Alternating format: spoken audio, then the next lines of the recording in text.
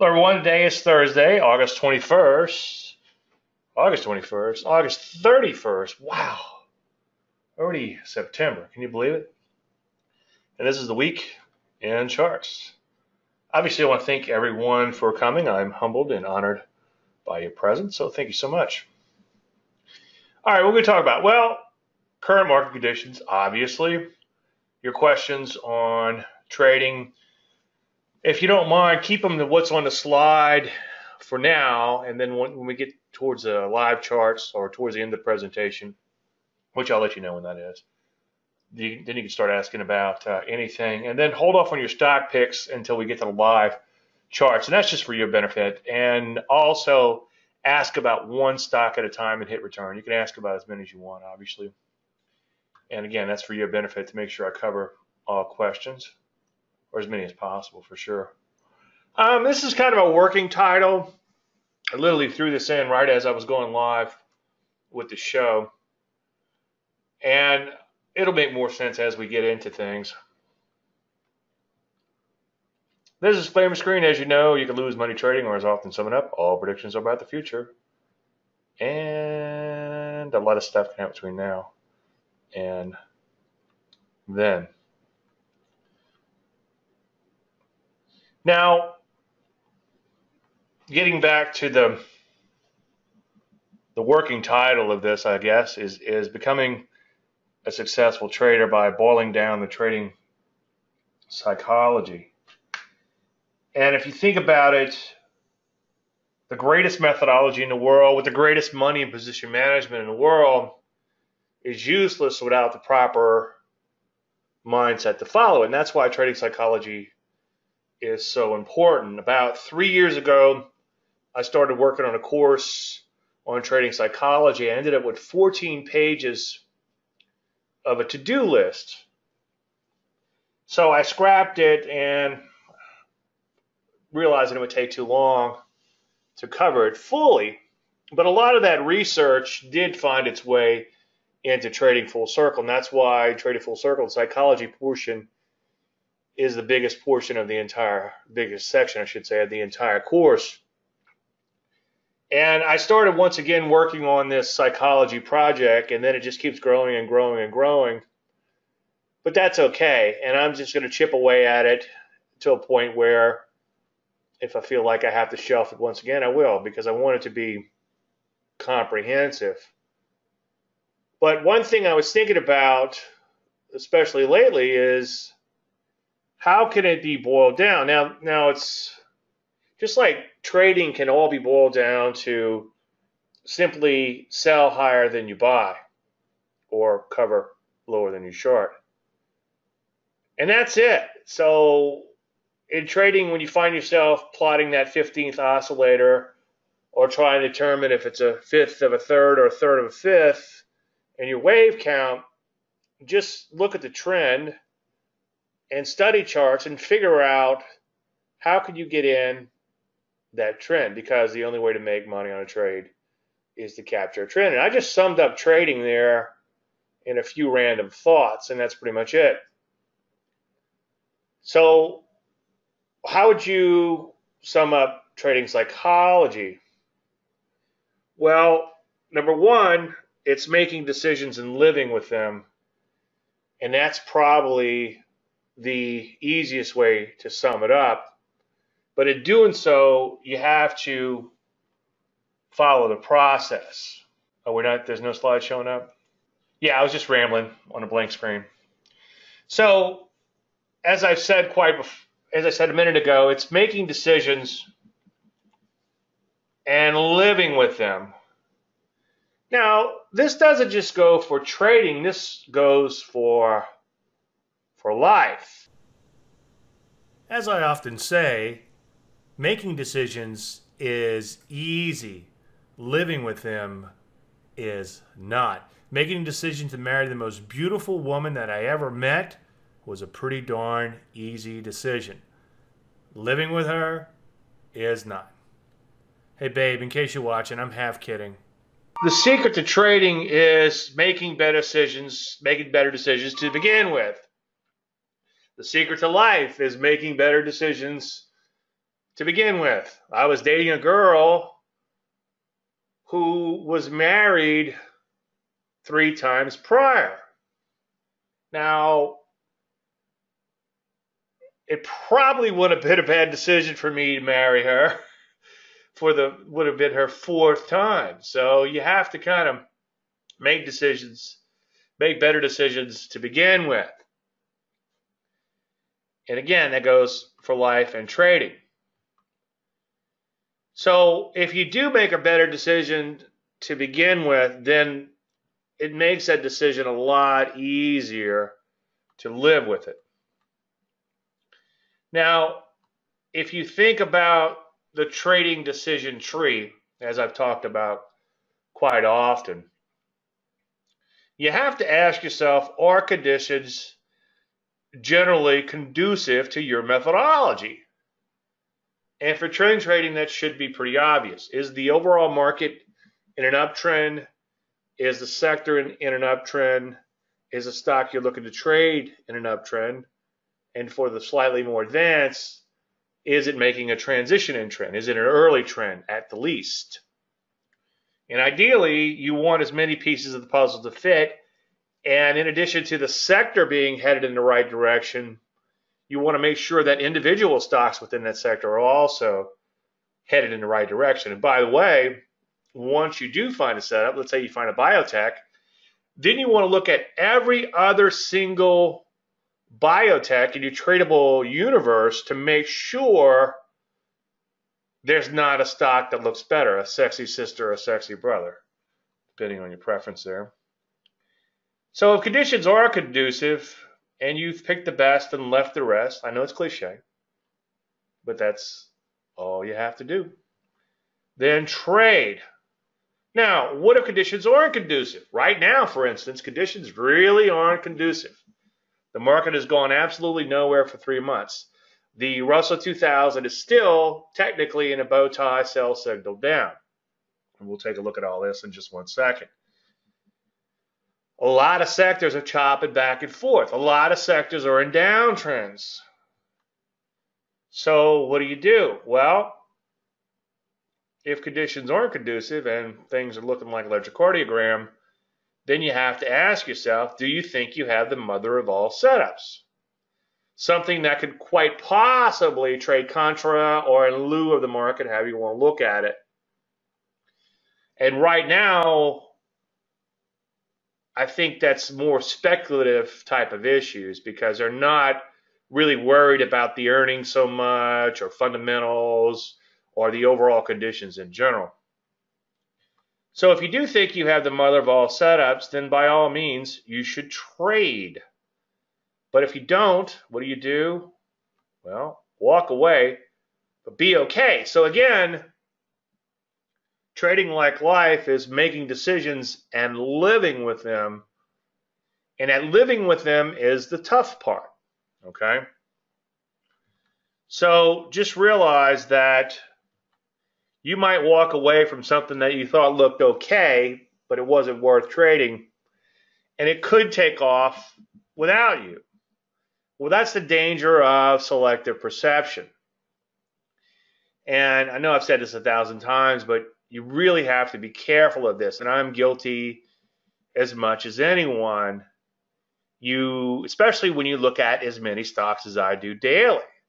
So I look at 2,000 stocks roughly every day.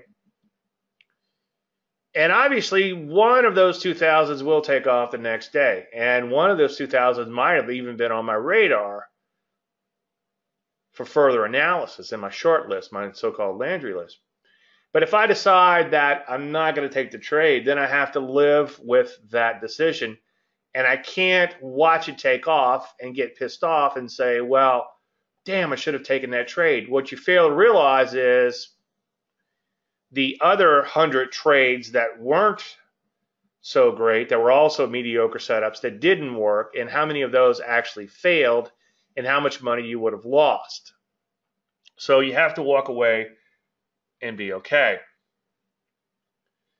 Now, getting along the lines of making the decisions and living with them, it all boils down to following the process. And I was kind of thinking lately a way to kind of incorporate following the process into the making decisions and living with them. And that's kind of a little bit of what you're going to see today. And in following the process, you can't, that means not following your fear, your cravings. And by cravings, I mean cravings such as cravings for excitement, feeling like you have to do something, your emotions, or your ego. Now, there's a lot in that sentence there, a sentence fragment, I should say. So you need to follow the process, not your fear, your cravings, your emotions, or your ego. And that's going to make your decisions a lot easier to live with. In fact, on every decision you make, on every trading decision you make, is it out of fear? Is it out of cravings? Is it out of emotions or ego? Or is it simply out of following the process of what should be done? Now, I looked up process this morning, and according to Google.com's dictionary, they had the definition I like the most, as it applies to trading at least. And a process is a series of actions or steps taken in order to achieve a particular end.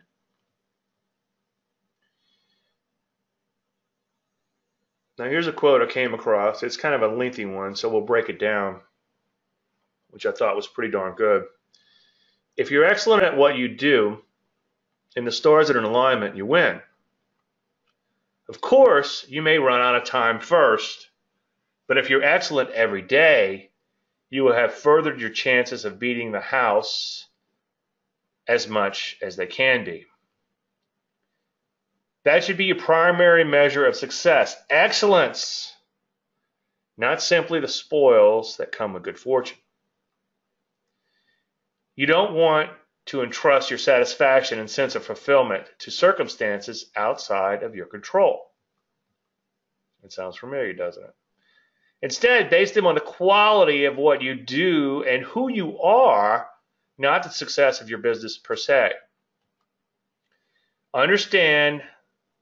Unless you understand what is truly outside your control, you are likely to make serious mistakes, misallocate resources, and waste time. That comes from the monk and the riddle. Now, this morning, as I was thinking about what I want to talk about, I began looking at my little brainstorm mind map of what I was doing last week and a lot of things that I didn't actually weren't able to fit in my presentation because I had so much material from last week. And I started working on this one particular quote. Well, there's a volume of information just in this one quote. There's a volume of lessons, more importantly, not so much information. But there's a huge trading lesson that goes off on many tangents, but it's all summed up in this one little paragraph. So I started breaking it down, and be excellent at what you do. So find something that's conceptually correct. Now, conceptually correct is a term I got from Larry Connors back in the 90s because I was doing a lot of system research for him. And I was doing a lot of system research for myself, and a lot of my research would sort of find its way into his stuff. And every now and then I'd discover some kind of anomaly or something. And he taught me early on that it has to make some sort of conceptual sense. It has to be conceptually correct.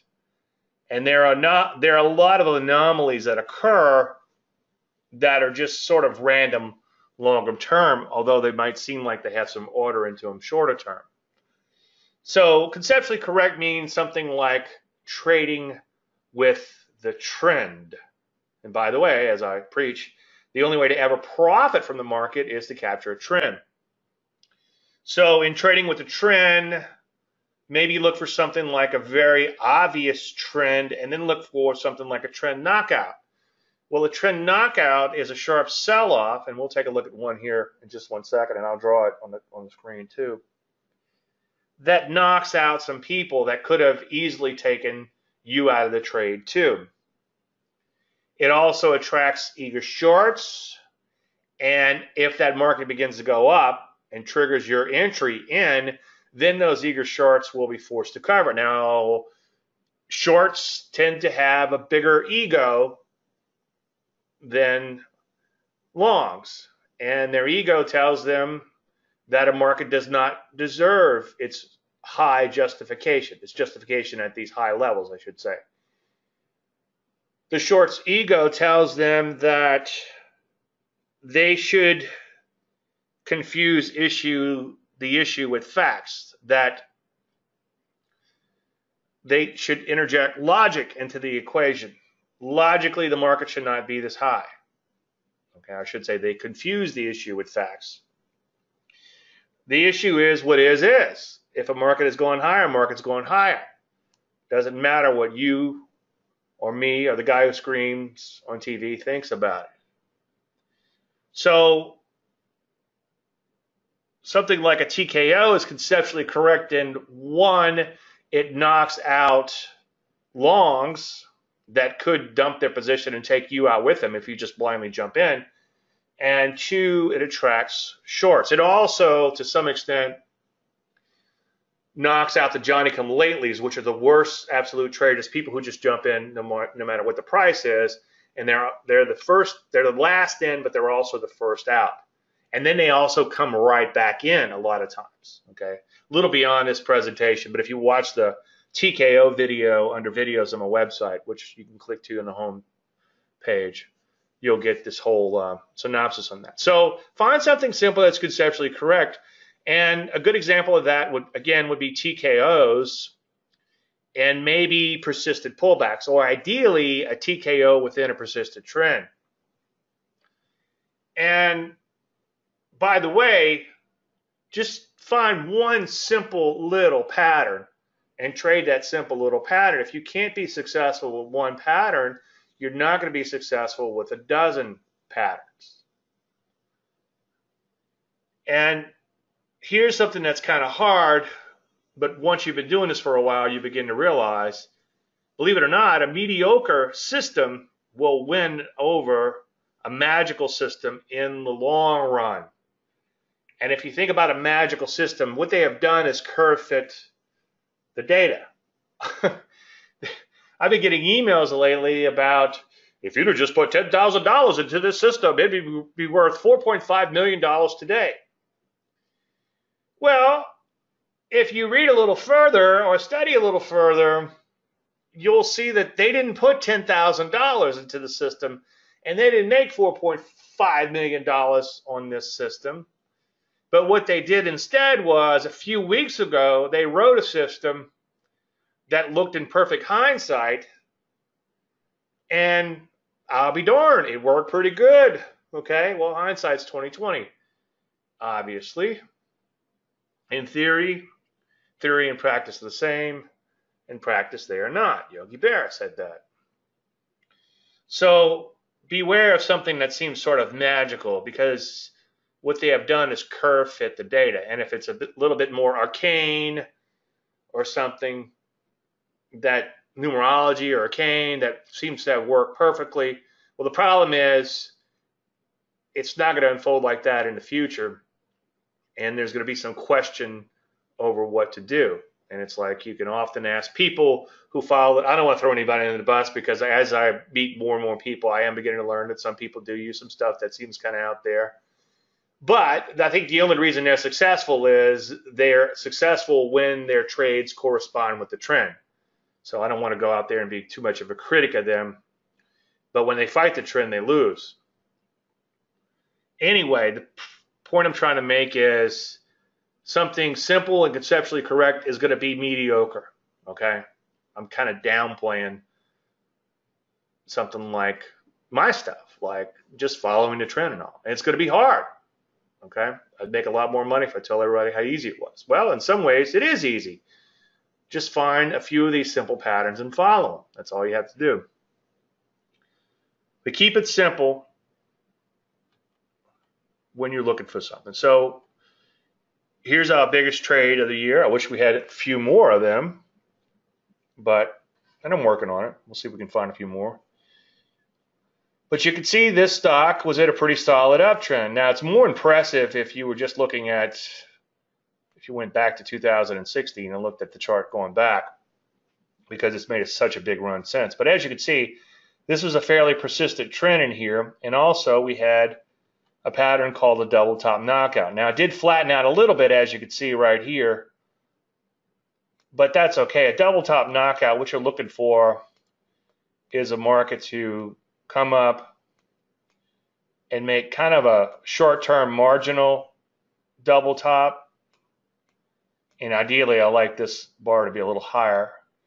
And then you're looking for some sort of knockout type of move, something that would help to knock people out of the trend. And this double top knockout, the double top portion of it, helps to attract the eager shorts.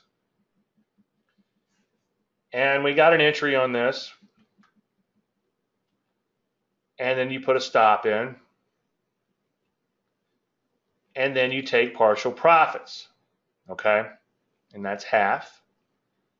And then you trail your stop higher. And the secret sauce, as I often preach, is letting this stop gradually widen out. Notice how it gets bigger and bigger and bigger. And yes, it will suck in the end, okay? But so what? If you make 200% on a trade instead of making 240% or 30%, whatever the case may be, that's a decent trade, okay? And that's a whole nother lesson. But that's it. Keep it simple. Simple money management, simple patterns, trading with the trend.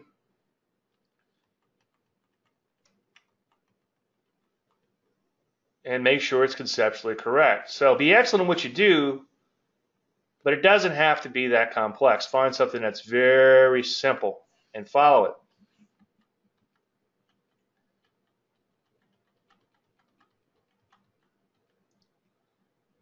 Now, by the way, it's hard not quitting or chasing shiny objects when things begin to go a little bit awry.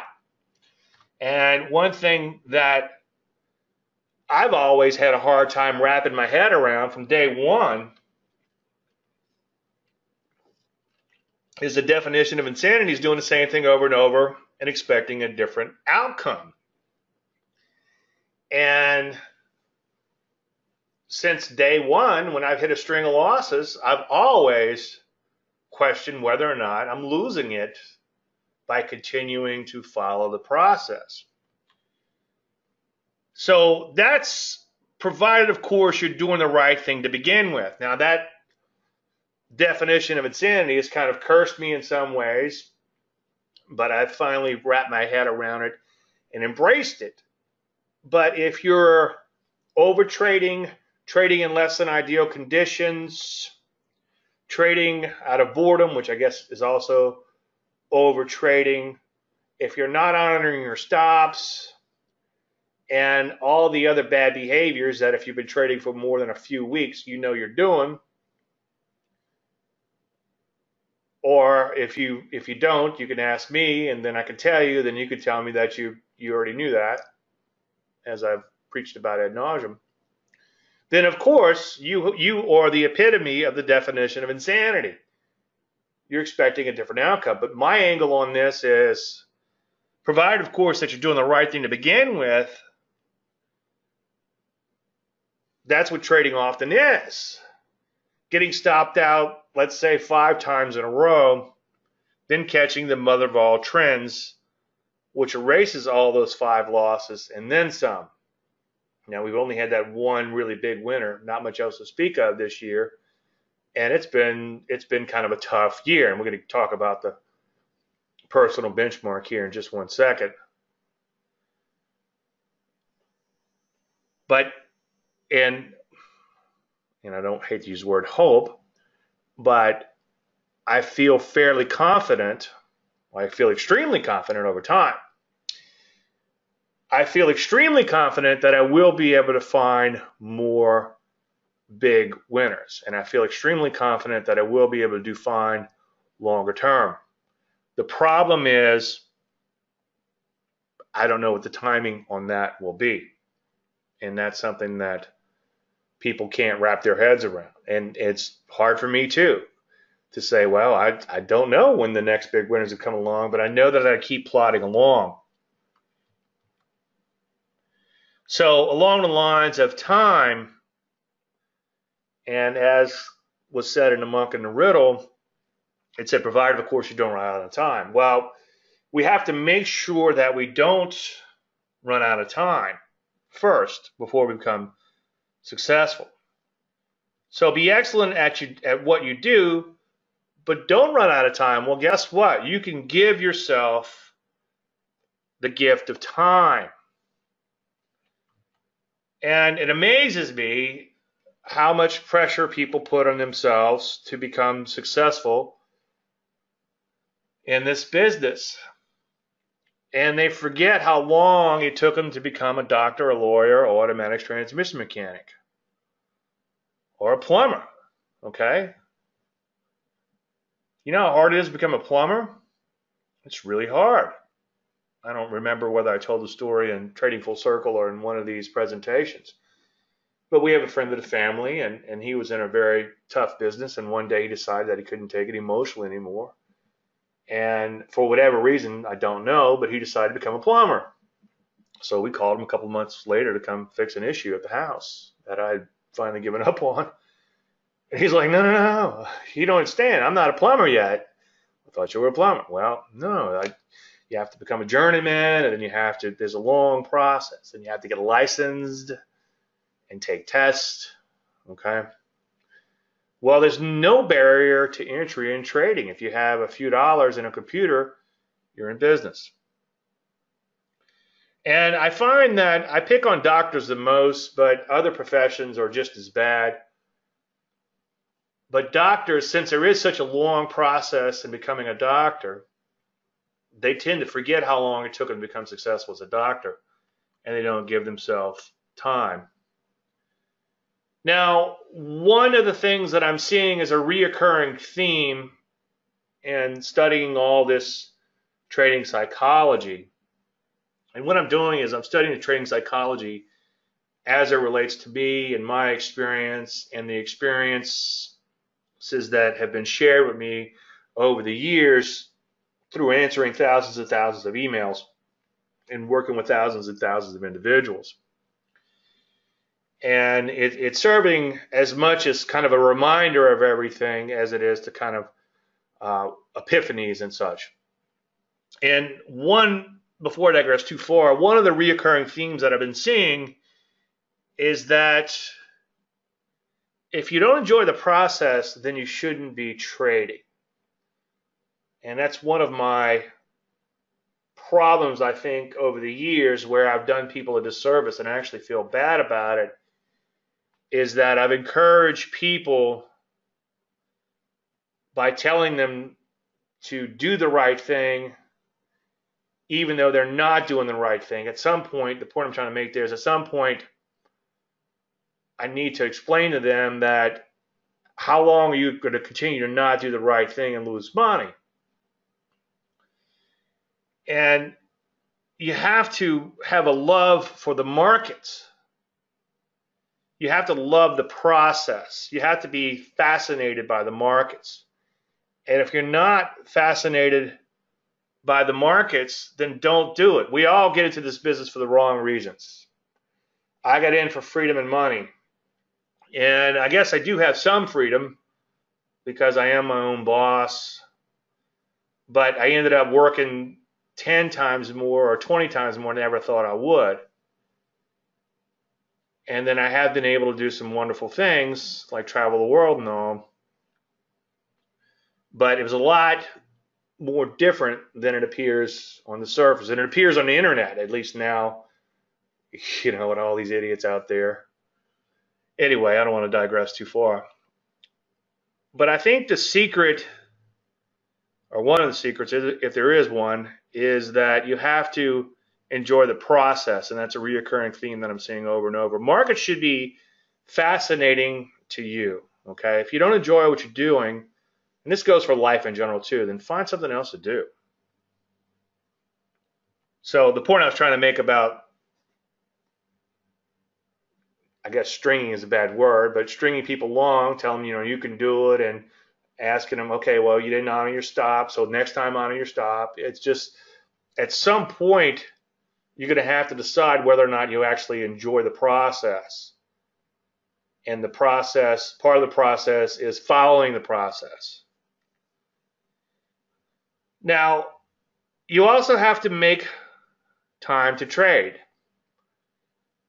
Now, I'm going to talk out of both sides of my mouth here. Well, once you have a methodology, it really doesn't take much time. I spent about 20 seconds this morning, if that much, putting in some orders. Okay? And now I'm going about my life, which is including, obviously, doing this presentation. But to get to the level where you're confident enough to place the orders and follow the plan, that will take time. And you can make that time. Somebody asked me a while back, Aaron, if you're in here, I'm talking about you. He said, what do you do if you don't have enough time to learn how to trade? Well, you have to make time.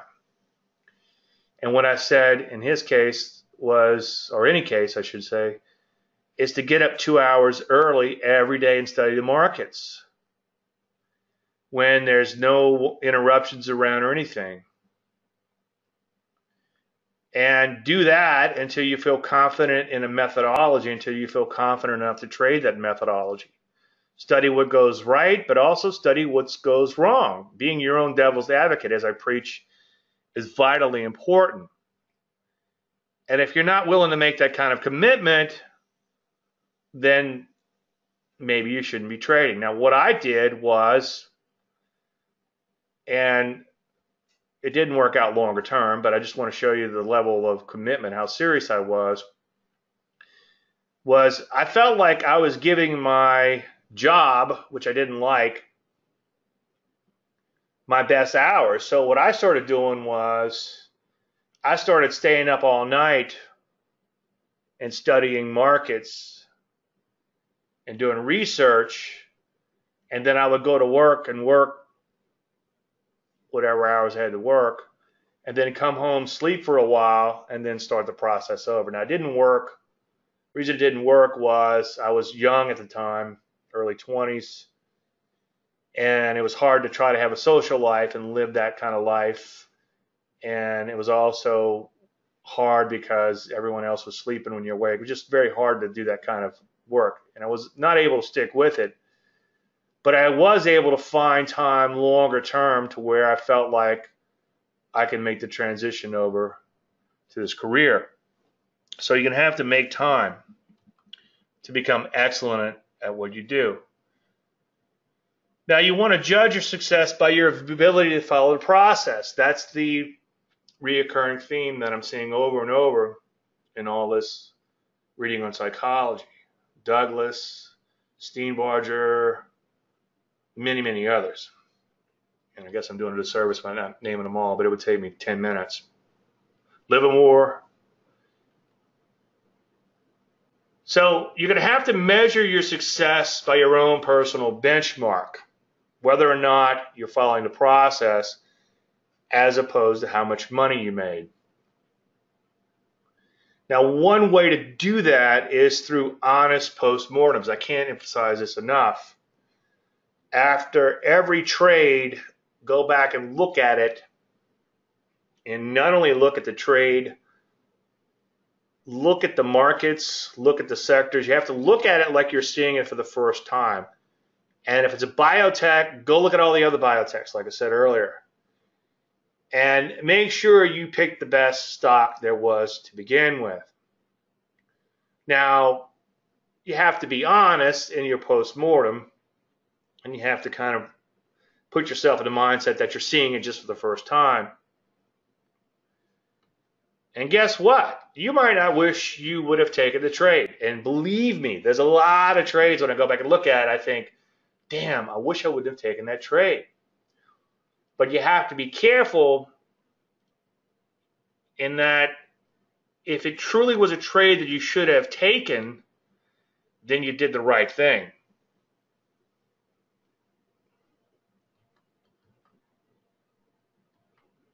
Terence O'Dean said, markets generate a lot of data, but they don't generate a lot of clear feedback. Outcomes are noisy. Good decisions may have bad outcomes.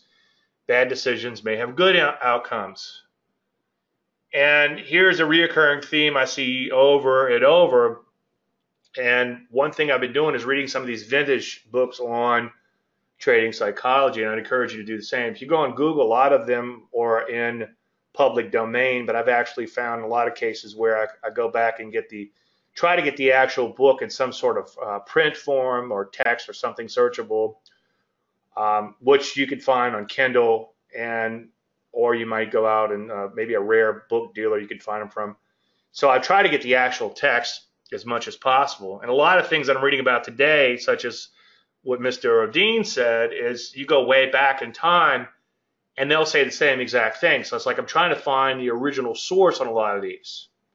And it might have been Livermore that actually said this first, or if not, it was in the Psychology of Trading, which is back to the 1900s. But Mr. O'Dean gets the most recent credit by saying, we have a tendency to take credit for our successes while blaming our failures on bad luck or others. Well, you will have bad luck in this business, and that's one thing I can guarantee. But you will also be successful in doing things that maybe you should not have done. And as I was putting together my presentation this morning, I was on an institutional project once, and I presented a trade, and I got ripped a new one for presenting that trade from a hedge fund manager. Well, guess what? The trade worked out really well. And I'm like, well, it worked, didn't it? And he said, well, you just picked up nickels in front of a bulldozer. I was like, okay, point taken, you know? So you might make a lot of money doing some stupid things, but that doesn't mean that you did the right thing. And that's kind of the perverse way trading works sometimes. And you may follow the process and not have a good outcome, because outcomes can be noisy. In the reading of behavioral finance, I came across this quote, which I thought was pretty good. A rising tide lifts all egos. Last week or week before, I was talking about some things that had me concerned about this market, and we'll take a look at some of those in just a minute. And some of the non-quantifiable things were complacency. And I saw some guy on Facebook saying, "Oh, bear meat is tasty," because he bought the market the day it went up. And then he claimed it wasn't just luck, that his system had bought the market all year on these dips based on whatever. And there were some flaws in what he was doing. It was one of those that'll work until it don't. And I started to explain to him why he needs to be careful, but then I realized experience must be the best teacher. So there's been this complacency that has occurred because the market has gone higher. And every single time it looks like it's rolling over, it's turning around and going right back up. Well, that'll work until it don't, as I often preach. Now, last week, and I just want to kind of skim over this quickly, but we talked about the fact that trading involves risk. And risk, by definition, means a potential to fail. And with that risk, there's a monetary risk and there's a psychological risk. And people often forget about the psychological risk. This one is fairly easy to quantify. You're going to risk 2% of your account per trade, and that's a number you want to work up to over time. You don't want to start tomorrow trading at 2%. Maybe start tomorrow at 0.25% and become successful at 0.25%, and then go to half, and then 3/4, and then 1, and then 1 1/4. Just take your time. But the psychological part of risk can be really tough. When we lose money, it's painful. In fact, the pain of losing money, it's been proven, and this is another one of those psychological things I keep seeing over and over again. I don't know the original source, but it shows up a lot in these behavioral science books. The pain of losing money is actually more painful than if you were to rate the emotion scale. Let's just put it this way. It's a much bigger emotional response to lose money or fear of losing money than it is to make a gain. In other words, $1,000 profit doesn't make you feel on an emotional level, doesn't make you feel, it makes you feel good, right? But $1,000 loss is 10 times more painful, or whatever the number may be, than $1,000 gain. Hopefully that made sense. And I always come back to Douglas on a lot of these things. What you fear is not the markets, but rather your inability to do what you need to do when you need to do it without hesitation. Well, that goes back to be excellent at what you do and make sure you have defined your process and define something, again, simple and conceptually correct that you're going to follow and be able to do it. And you have to reach a point where there is no fear. Now, you know you can be wrong, but you have to embrace that you can be wrong. What's amazing is the longer that you're in this business, the more humble you become. I guarantee you, if you've been trading for a few years, you're not going to go on Facebook and write, "Bear meat is tasty." Anyway, I don't want to digress too far. So follow the process. You obviously want to pick the best and leave the rest. I know it's cliche, and I've actually figured out why people do this after talking with a psychologist, or a psychologist emailed me, I should say. A psychiatrist, I should say. We as professionals, a lot of times we're forced to take whatever train wreck comes along. If you're a psychiatrist and somebody comes to you that's batshit, you're going to have to take that patient. You can't sit around and wait for the perfect patient to come along. If you're an automatic transmission mechanic and somebody brings you a transmission that needs fixing, you can't just fix the ones that are going to be easy to fix. You have to take whatever comes along. In trading, you can't do that. You have to wait and wait and wait. So you need to pick the best, leave the rest, go through that trading decision tree that I showed earlier. And then, of course, you want to plan the trade. And then in planning the trade, you have to ask yourself, where will you be wrong?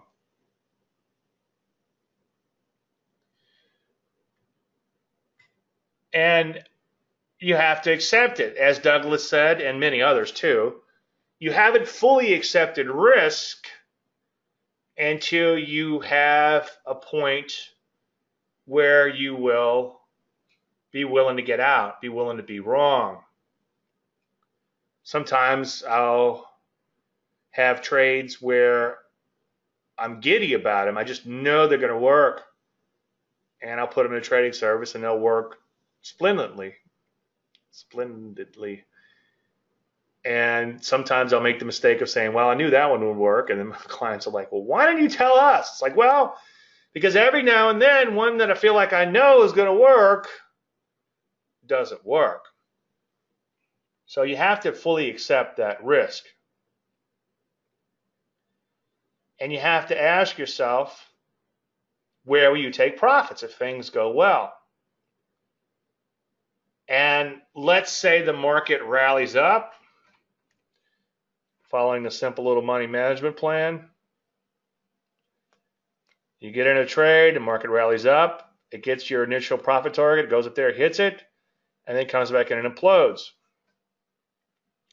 You have to accept it if that's all the market has to offer. And as I preach, sometimes this will happen 3 and 4 times in a row. We'll just get a swing trade out and get scratched out in the remainder. And then, of course, everybody emails me, not everybody, but a lot of people. Dave, why don't we just take 100% here? Or even worse, Dave, you know what? I started taking 100% as a swing trade profit because the market usually doesn't follow through. I don't want to give up that open profit on the remainder. Well, you're never going to make any real money if you don't stick with the trend longer term. So if it does hit that initial profit target and come back in, you have to accept that that's all there is. And you have to live with that decision. And you can't second guess it and say, damn it, I should have taken all of that profit. Well, if you do that on every trade, you're not going to make enough longer term and you will lose longer term. Now, on the flip side, you're going to have to accept it if there's much more. Now, we haven't had fantastic conditions in a while, but every now and then we'll have a few big winners like I just showed you. And we'll have that initial profit target in there, and we'll take the initial profit at that initial profit target, and the market will keep going. Okay? This is the ultimate goal, right? Well, I get a lot of emails, well, why didn't we just keep 100% on? And then a lot of people are like, well, you know what, I'm just going to keep 100% on. Well, longer term, you're better off taking that partial profit just in case it doesn't materialize. And if it does materialize, your position is big enough because your risk was a lot smaller back here and you took a sizable position based on that risk. Well, you're still going to have a pretty nice position way up here. And guess what? If that market doubles or triples, then you have, dollar-wise, you have a pretty big position on, okay? As far as margin is concerned, the amount of, if you have to go in as a new position or if you want to look at the percent of that position in your portfolio. So there's plenty enough risk even at a half of a position. Now, in addition to planning that stop, how are you going to trail your stop? Well, as I've talked about before, I like to play some games, like keep the change. Like if the market goes up, let's say if it's a stock in the 20s and it goes up 30 cents, I'm like, you know what, keep the change. I'm going to leave my stop where it is, and by doing that, my stop is widened out 30 cents. And then I like to see it also as kind of gaining ground. Let's say that a stock goes up 3 points in one day. I'm very lucky that it goes up 3 points in one day, or fortunate, I should say, not lucky, fortunate, probably be a better word. Then I might bump that stop 2 points. So I've gained a little bit of ground on the trade if stopped out, or I should say when stopped out. Now, once you've got this plan and once you've accepted this plan, then the only thing to do is turn off your screens and find something that's far more interesting to do. And it's hard. A stock's going sideways, you get in a stock, goes up, then it goes sideways, sideways, sideways, weeks, months. Okay, but your stop's right here. It's not stopping you out. What do? Nothing. Go find something that's far more interesting to do. All right.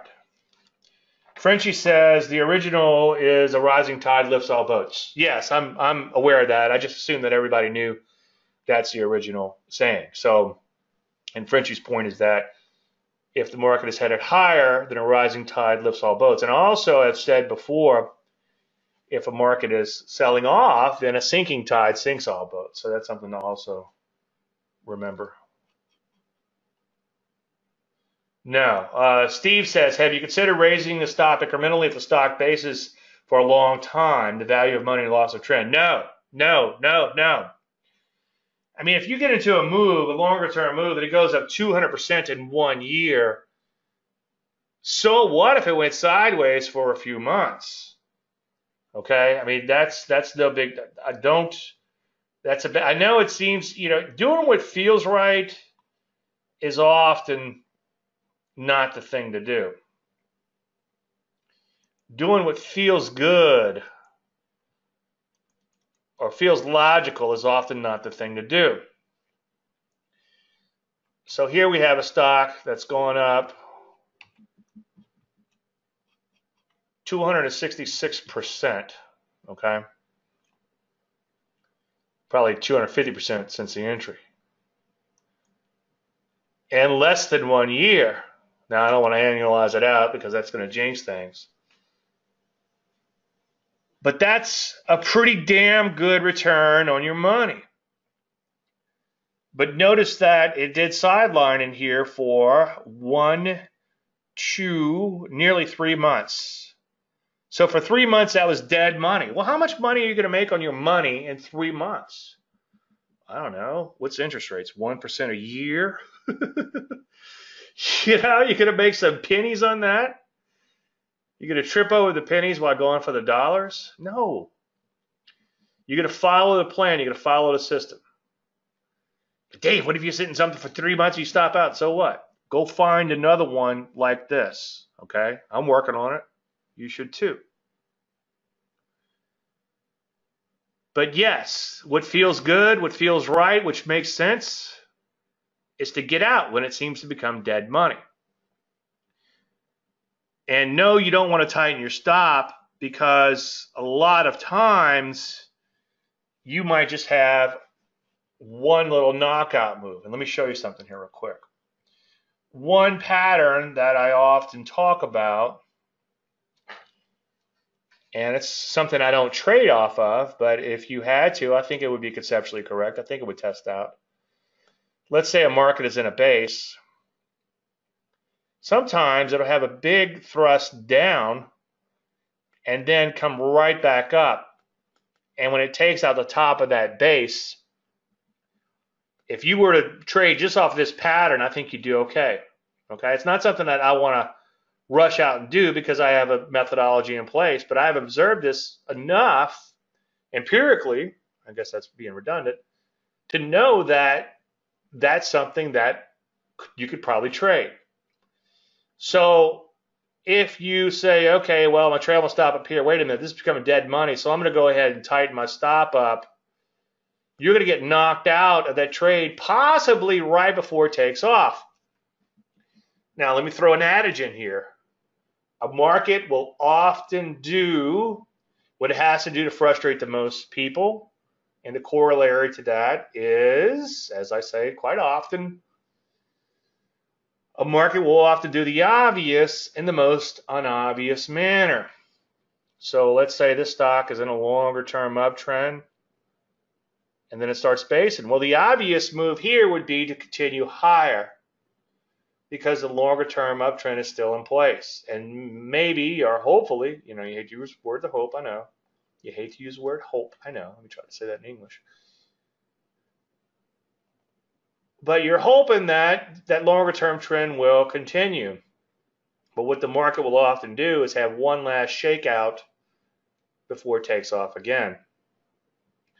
And that shakeout could be through manipulation. So what? I don't care how it's done or why it's done. If it works, it works. So I think you're going to knock yourself out of a lot of good trades by doing what feels good or feels right or makes a hell of a lot of sense. And then the other corollary to that other adage would be the market will often do what it has to do to fool the most amount of people. So if that market is going to head higher, it'll shake out first. And I got those from Linda Rasky, and she said she probably got them off the floor. She didn't claim them. Winter is coming, and the question is, has it been delayed? Maybe so. I hope so.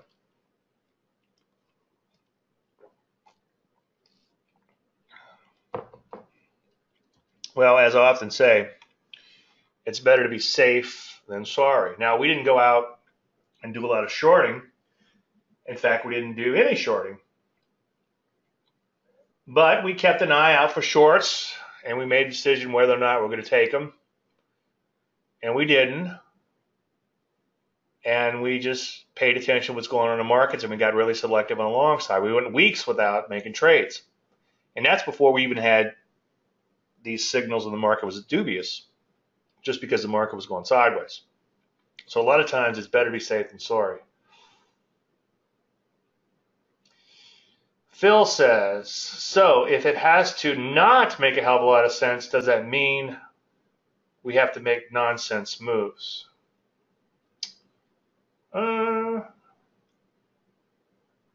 Well, I guess I could get tripped up between conceptually correct and logical or making sense. But to sit in a stock that's not moving when you're a trend trader makes no sense whatsoever. But if you're already in that trend and you're following the plan, then that makes a hell of a lot of sense. Because let's say you get out of that trade, and that's going to be your new rule to get out of the trade. Well, when are you going to get out? After the third day of no action, after the third week of no action, after the third month of no action? And I think the market, again, as I often preach, can be a really bad teacher. Because maybe 9 out of 10 times that dead money, taking the money off the table is the thing to do when the market was basing. But that one trade that's going to make your entire year would be missed if you tried to interject that type of logic and reasoning into the market. So I don't know exactly your point, Phil, but I think that just to kind of twist it around a little bit, doing the hard thing is the thing to do sometimes. The easy thing is to say, you know what, I'm just going to get out of this so I don't have to worry about it. I made my little whatever. Let's say I made 50. Let's say you make 50%. Well, you made 50% of a trade, you get out and the market goes sideways for 3 months afterwards. You feel pretty good about that. But then it takes off and it goes up 300 or 400%. But Dave, how often does that happen? Not often enough, but often enough. How's that? Or let me rephrase. I wish it happened more often, but it happens often enough. And we come back to giving yourself time. You have to chip away at it week after week, month after month, year after year, until those big moves do come along.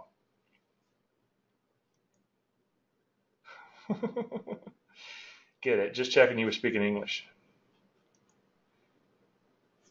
Yeah, I mean, that's the paradox, or however you want to look at it when it comes to trading. And sometimes you can say things and it sounds like you're talking out both sides of your mouth. Once again, it's here. I guess I need to stop saying that because it's been here. The Trading Full Circle course. A lot of, I'm pretty proud of the whole thing. But there's a lot of good information just in the first few videos, and I would encourage you to watch them, especially if you've never traded before, or if you've traded and hit some bumps in the road, or even if you just want to broaden your knowledge and kind of go back in and think about things from the utmost essence and how markets work. And again, we're not trading markets, we're trading traders. And that's the hard thing to wrap your head around. And it's kind of interesting. You go all the way back to Livermore, and I can't think of the quote exactly, or maybe it was in that trading psychology book from the 1900s, was talking about how what makes a market is the collective of all the participants. And more importantly, it's the collective of the participating participants, those with the money or the most money. It's not a consensus, obviously. It's the whoever has the most amount of money and is betting on the market is what's going to make that market move. Anyway, check it out. Videos are free. There's a link right there. You can get off my homepage too.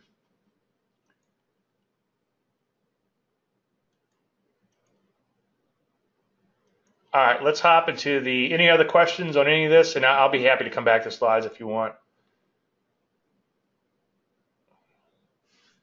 Quick announcements. I'm still rolling out the learning management system. Right now that's been rolled out with Trading Full Circle, and anything else I do or redo will go into that. I will eventually redo all courses, such as the IPO course, stock selection course, etc., and it will go into the learning management system.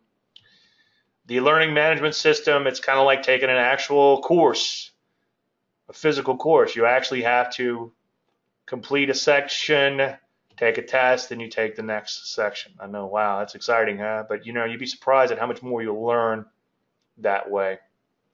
I've had people over the years buy courses and never use them. I don't mind if you do that. That's fine with me.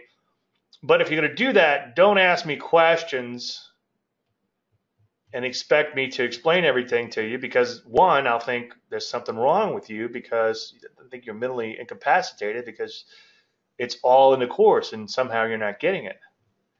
Well, what I find out is a lot of times I'll say, why don't you, do you not get this or something? Is something wrong with you?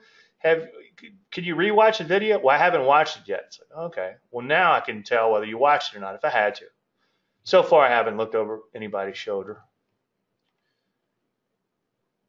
Anyway, let's hop into the charts. I'm tired of hearing myself talk. I know you are too.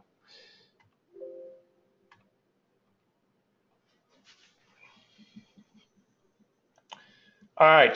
If you guys want to ask about individual stocks, feel free to do so now. What I'm going to do is do a quick overview of the overall market, and then we'll take a look at some sector action, and then we'll take a look at your favorite stocks.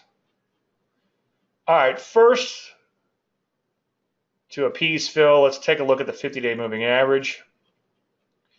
S&P 500 back above its 50-day moving average as of yesterday, and so far as of today.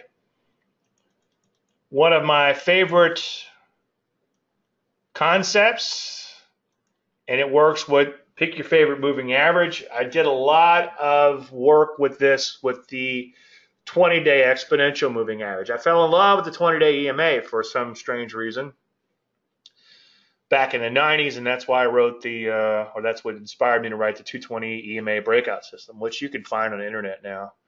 You used to have to buy it for $1.95, but it's been out there so much, it's everywhere. Anyway, the concept that came out of that article was daylight, meaning that the lows are greater than the moving average. And as long as the lows are greater than the moving average, as a general statement, you want to be long a market. If you get bored while you're in a trade that's going nowhere, okay, and you're feeling like micromanage yourself out, just pick your moving average. Plot a 50-week moving average, okay, and notice how daylight would keep you in these major bull markets and major bear markets. Or you could also use my bow tie moving averages on a weekly basis and look at the major signals over the years, okay? Bear market, bull market, bear market, bull market, okay? Now, when we get a weekly signal down, will we get a bear market? I don't know. Last time we had one, we didn't quite get a bear market, although the Russell 2000 went down 18%. And as I often say, for all intents and purposes, the media defines a bear market as a 20% or more drop. So Russell 2000 was pretty much in the bear market last time this happened. Now the S&P 500 had a little throwback in here, but it did drop from the bow tie. Let's measure down here. It dropped about, I think, 4% in total.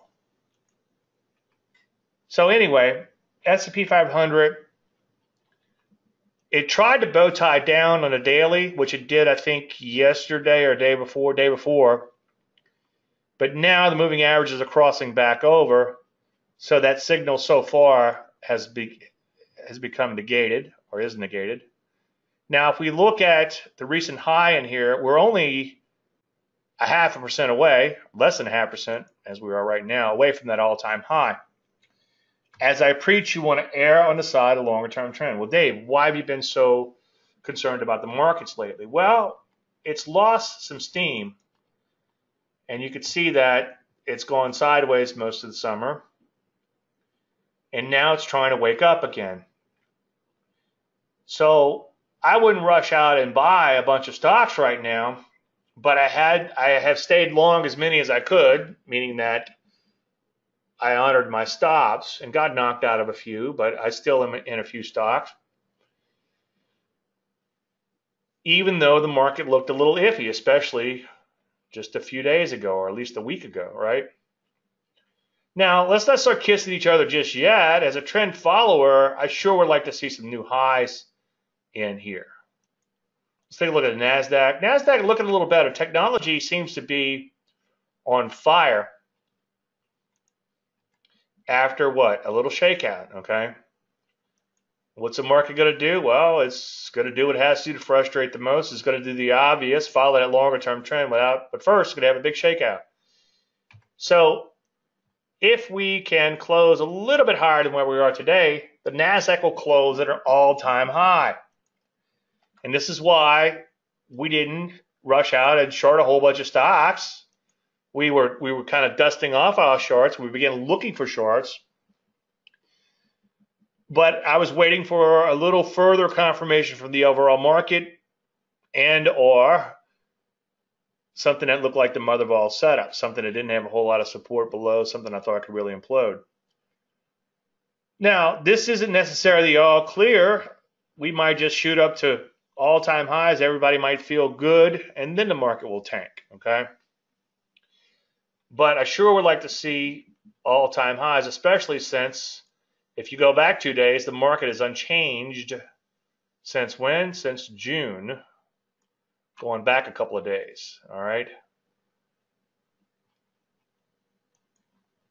Now, Russell 2000, bow tie down recently, triggered the bow tie. And I wouldn't claim that this is it's out of the woods just yet, okay? I wouldn't get excited about the Russell until it banged out some new highs. The good news is we got one hell of a base in here, okay? And if we can break out of this base, we have a very good launching point off of that base. Now, sector action has been pretty darn mixed up until recently. But you can see aluminium, as Phil says, is banging out new highs in here. Biotech has been coming back very nicely in here. As you can see, breaking out to new highs today. So that's a good thing, obviously. Computer software breaking out to new highs. So that's certainly a good thing. Now, as you can see, you go back a couple of days in some of these sectors, and it didn't look quite as hot, right? And this is why we take things one day at a time, and we don't just flip a switch. If you go in and look at the archives of my columns, you'll see a lot of times I'll have a little bear switch, literally like a electrical switch, a light switch. I'll have it flip, from bull to bear. Well, unfortunately, it's not that easy. It's flipping a switch, okay? You have to take things one day at a time. As a trend follower, as a preacher, going to be a little late when that trend finally does turn, and you're going to be wrong until it does turn, until it does begin to trend again. But the good news is semis are coming back to brand new highs, so that's certainly a good thing. And there's been a few sectors that have weathered this last little storm we had really well, such as, or not many, just one. I'd say it was aerospace or defense. There it is. You see, it kind of hung in there the whole time doing this little debacle. But there's some really big companies in here, just a few big companies that are mostly driving this whole sector.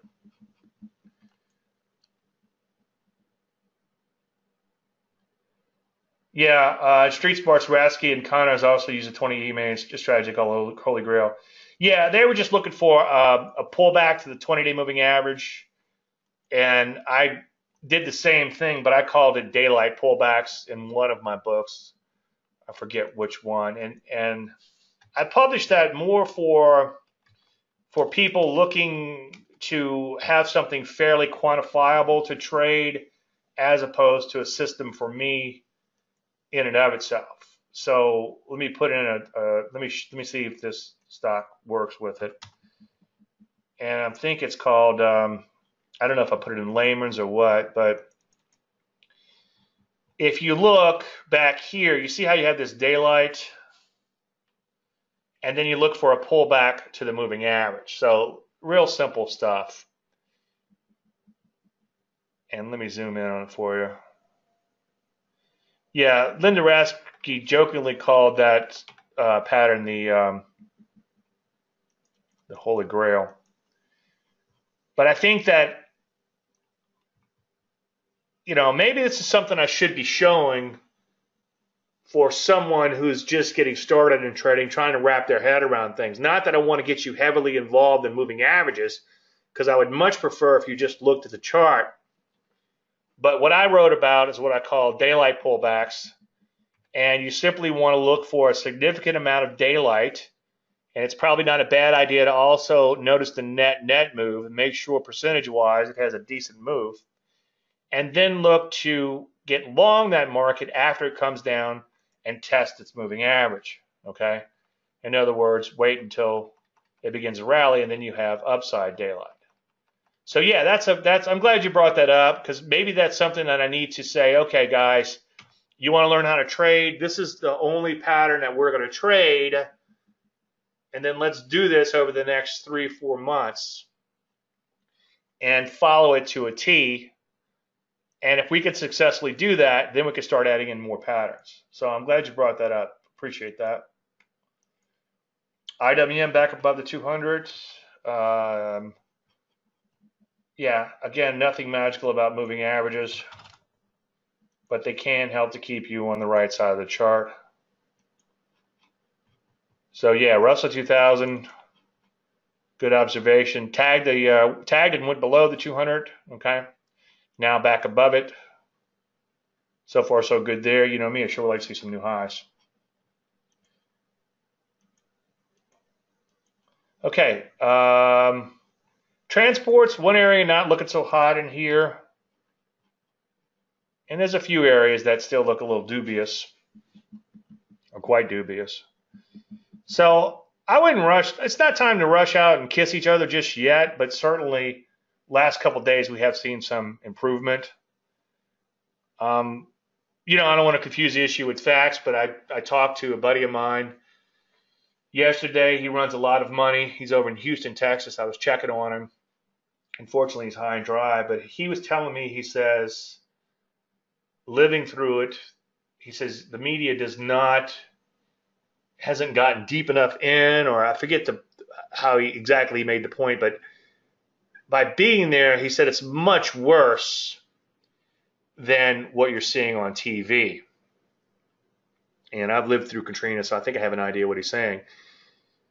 The point he was making is that Houston's, I think, the third largest economy by cities in the United States, or something like that. I don't know the exact math that he was explaining, but Houston would be like the 9th biggest state economy-wise if it were a state by in and of itself. So we don't know what the repercussions of that's going to be, but we don't have to worry about that.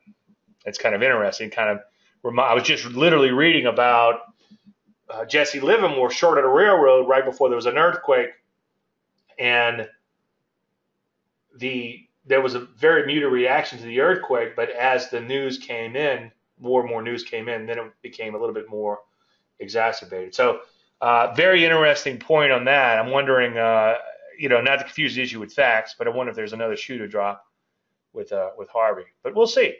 And as a trend follower, we don't even have to think about it. We just have to wait and see. All right, let's open up for individual stock questions.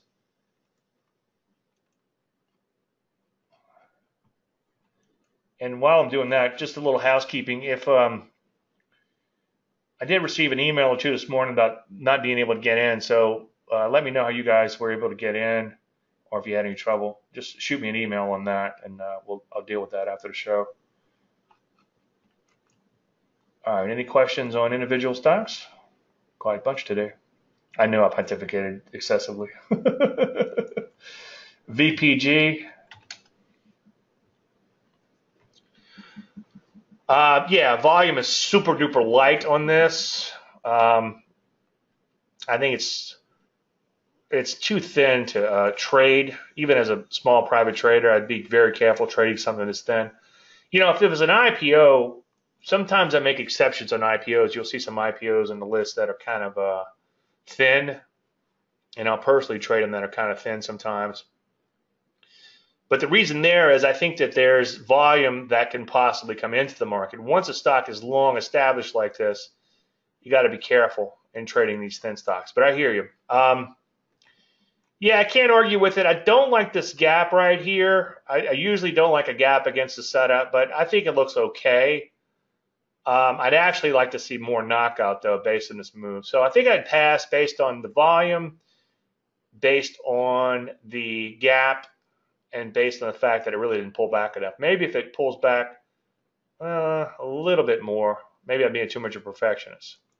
But I hear you. I can't argue with you too much on that one because it isn't a persistent uptrend. It has pulled back a little bit. Just for S&Gs, let's throw the 20-day moving average in there and see what we get. Nope. See, you know, it's kind of interesting. Remember I said I think it needs to pull back a little more? Notice that it didn't quite get to the 20, okay? Now, this is one reason I don't trade things in a mechanical basis because I might like a pullback that doesn't get to the 20. But if you're newer to trading, I think that would probably be a good pattern to trade.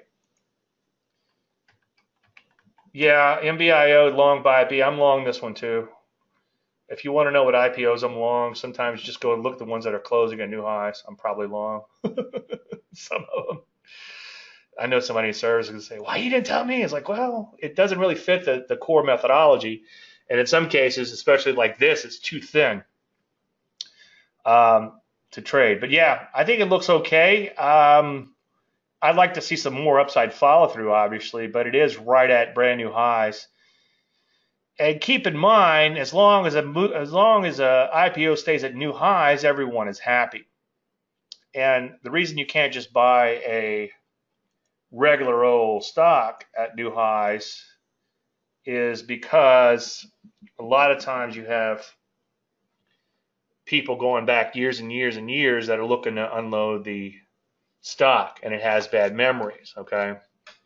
And if it's not at all-time highs, then it can be a little worse. Because then let's say you might have a stock that is this, it's making new highs in here, you're feeling pretty good. Well, it could have some longer-term bad memories. But with an IPO, the slate is clean, okay? It doesn't have the long-term bad memories. Now, it doesn't mean there's not some people back here that own pre-market that are looking to get off the hook. But as long as it's headed higher, they're not going to be inclined to sell as fast. But yeah, I agree with you on that one. And I guess technically, if it closes above this high, it would still be a buy at B. It's also, if we put in my my moving average system with the little breakaway, Dave Light breakaway, it would have triggered yesterday at this closing high, okay? So all you're looking for is the low greater than the moving average has to close at a new high. If the first day of trading makes the all-time high, the high of the bar, then that's also close above that. Kona.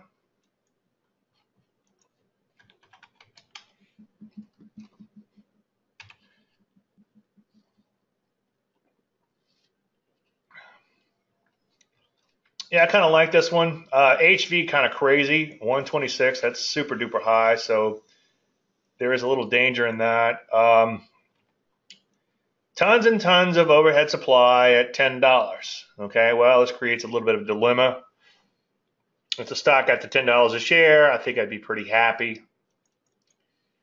But unfortunately, the more you kind of look at it, the more problems you begin to see. Well, lots of overhead supply at 6. Well, if it doubled in value, that would be okay, right? Well, you also have quite a bit around 4, and you probably wouldn't be getting in till around here. So I'm going to rule that one out based on the amount of overhead supply. Now, I will agree with you in that it has made a pretty good run from lows, and it's its first little pullback, okay? So I find that kind of interesting. But also super duper thin, too. So I'm going to go ahead and pass based on those reasons. GOGL, that's going to be a shipper, right? Some of these shippers are doing okay in here. I did some research. Boy, it's been a while, though. Maybe 6 years ago, 7 years ago. I can't remember. But I was doing some studying of sectors to figure out what sectors trended the best, and shipping was one of the absolute worst sectors to trend, and it tends to chop around a lot. Education was another one that was really bad. So what I would encourage you to do in those particular sectors is just make sure you're picking the best of the best of the best.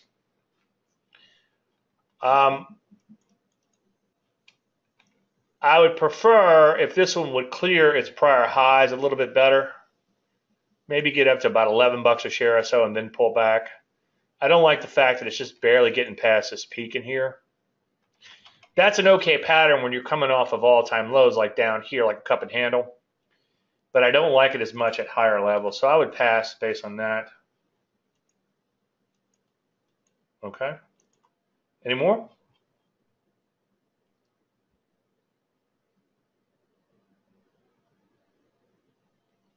Yeah, China Cord CO. This is one I've been watching for a while. Just for S&Gs, let's throw a 20 in there.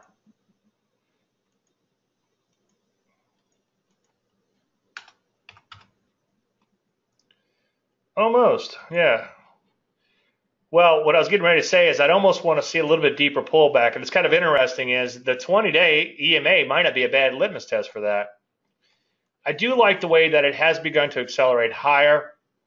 It's obviously had a pretty good run in here, up 300% or more.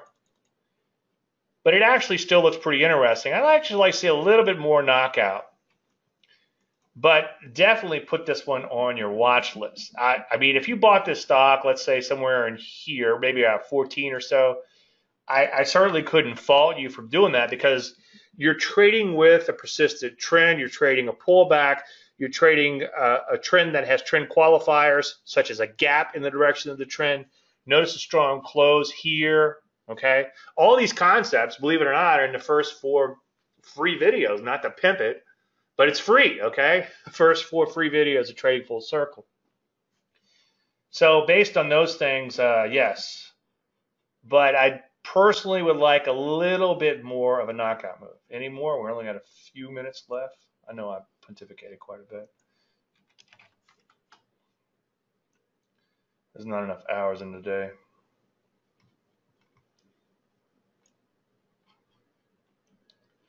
Right now, currently, I don't know if it'll always be here, but currently the free videos are here on Trading Full Circle. So if you just go to my homepage, and then it's going to be the second slot down, TGB, and one more after that. TGB, cup and handle on a weekly, but approaching resistance.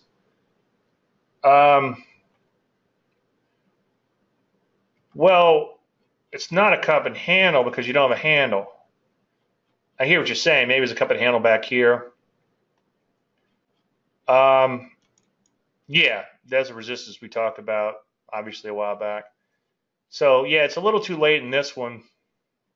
These mining companies, I prefer them coming off of major lows as opposed to higher levels. But if they get gone, then we're just left with stocks at higher levels, and that's what we trade.